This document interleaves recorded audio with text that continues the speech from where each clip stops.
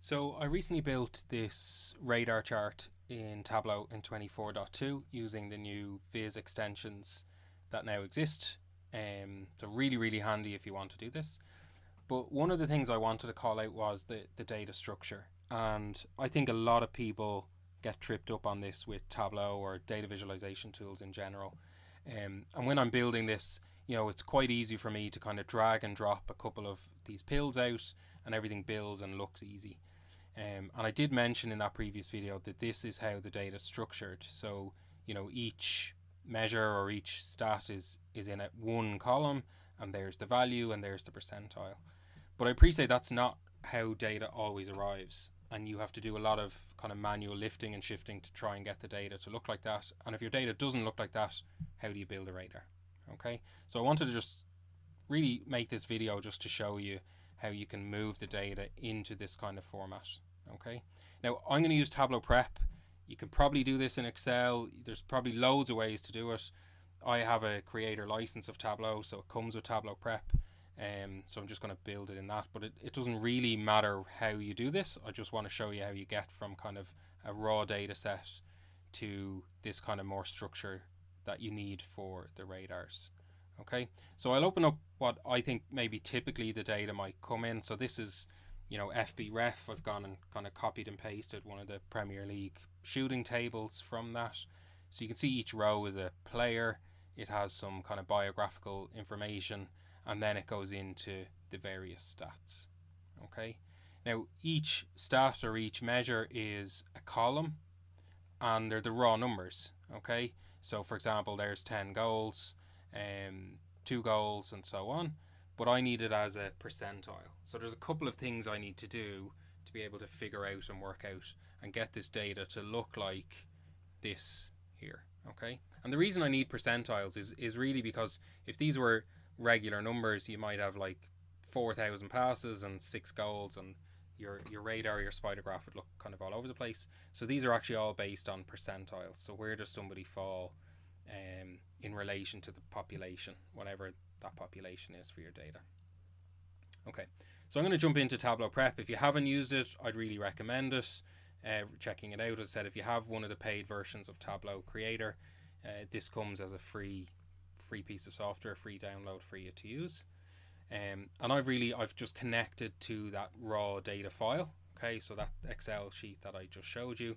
I'll just have a look at the data here. So you can see, it has a rank, it has a player, and it'll have all the fields running across the bottom here. Okay. And these are the various steps I've gone through. So I just want to call out a kind of few of the main ones. Okay. So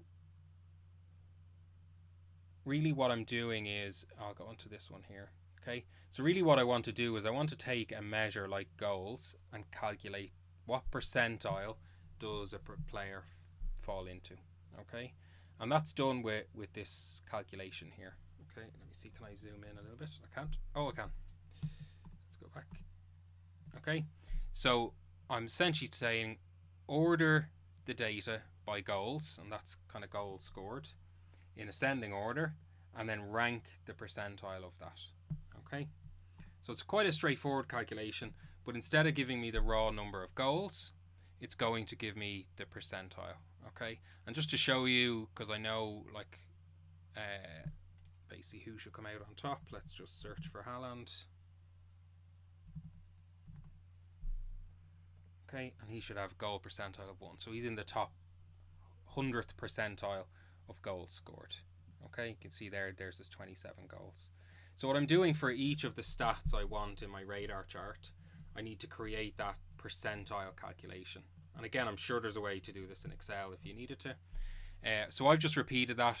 You can see I've done it for non-penalty expected goals, shots on target per 90, etc., etc.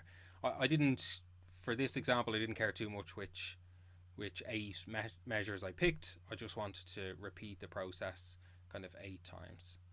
And then what I've done is I've filtered and pivoted the data, and this is kind of the crucial step here.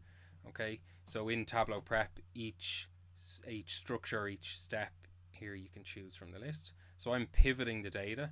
So essentially what I want to do is I want to take all of the percentiles that I've created. So you can see the 7 or 8 percentiles here, and I want to put them into one column so it matches my data structure that I need. Okay, so if we have a look at my data now here, let's just bring this up. So you can see I've left player, nation, name, squad, all as kind of columnar data, and then on the left hand side here I have the percentiles.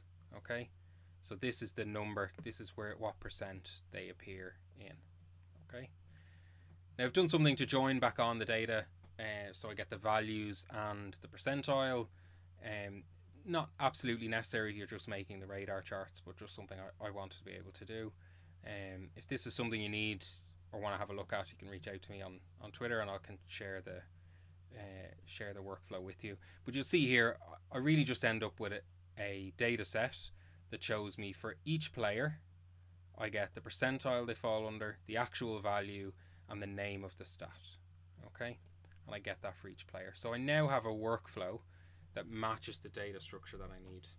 Okay, and the thing I like about kind of Tableau Prep is if I need to update this file, so if this raw data, gets new data in here, so if there's more players added or the stats update or whatever, I can just come into Tableau Prep, rerun the workflow, and it repeats all of the steps that I did. So I really only have to build this thing once, and then it just replays all of the manual tasks that I have to do. So that's why I prefer it over something like Excel. Even if you could formulate Excel and do all that kind of stuff, I just prefer the visual interface of this. So that's output a new data set, so it doesn't override the existing data set. I now have a new data set that I can put into Tableau here. So again, I'll just come back and I'll just show you what that looks like. So here's my radar data prep. I can go into the data source tab, and here's the stat name, the stat value, the percentile, the player, and then the biographical information about the player. So really it's these two columns here that I was trying to pivot, and that's the kind of key thing here. So your player repeats a few times for each stat, but you get all of the information that you need. And then it's a very simple process to kind of rebuild a radar, and I'd suggest you go and have a look at that particular video once you have the data structured as you need it. It's then very simple to go and build the kind of radars that you need. Okay, I hope that was useful.